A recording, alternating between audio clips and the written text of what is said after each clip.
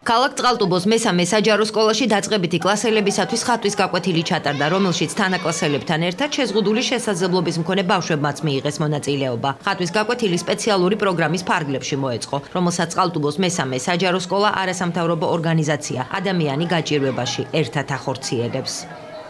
დღეს უჩვეულო დღე გვაქვს სკოლაში. ხატვის დღედ გამოვაცხადეთ. ძირითადად დაწყებითი კლასები პირველი ეტაპის ბავშვები ღებულობენ მონაწილეობას და რა თქმა უნდა შეზღუდული შესაძლებლობის მოსწავლეებიც. მივეცით რა თქმა უნდა თემატურად ნახატები და ბავშვები ძალიან ენერგიულად ასრულებენ აი ამ დავალებას. ეს ყველაფერი ხორციელდება, ჩვენ პროექტი მოვიგეთ და აი ამის შესაბამისად ერთ-ერთ აქტივობად არის დღეს ეს წარმოდგენილი ჩვენ სკოლაში. წყალტუბოს მესამე საჯარო სკოლა არასამთავრობო ორგანიზაცია ადამიანი გაჭირვებაში საგრანტო კონკურსის ერთ-ერთი გამარჯვებულია. პროექტი შეზღუდული შესაძლებლობის მქონე ბავშვებისა და ახალგაზრდების პრობლემური საკითხების შესწავლასა და პატარების საზოგადოებაში ინტეგრირებას ისახავს მიზნად. სტუმრად ვარ წყალტუბოს ნომერ მესამე საჯარო სკოლაში, რომელიც ახორციელებს პროექტს ერთად ერთმანეთისთვის.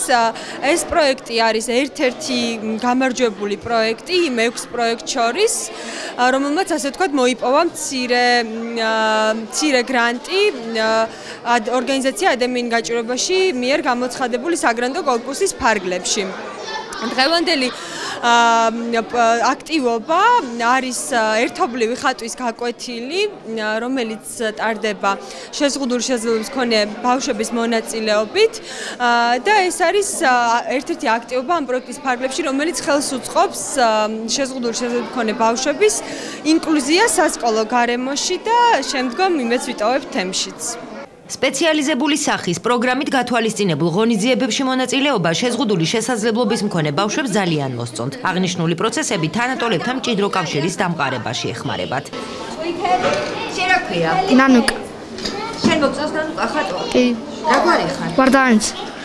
აბა ეხლა მომიყევი რასა? ხელი ჩამოიღებ? ეხლა რა გააკეთებ? კონკურსია ხატვის? მომიყევი აბა შენი სიტყვები. დღეს არის ხატვის კონკურსი და მე ვღებულობ მონაწილეობას. ვინ ცხენია?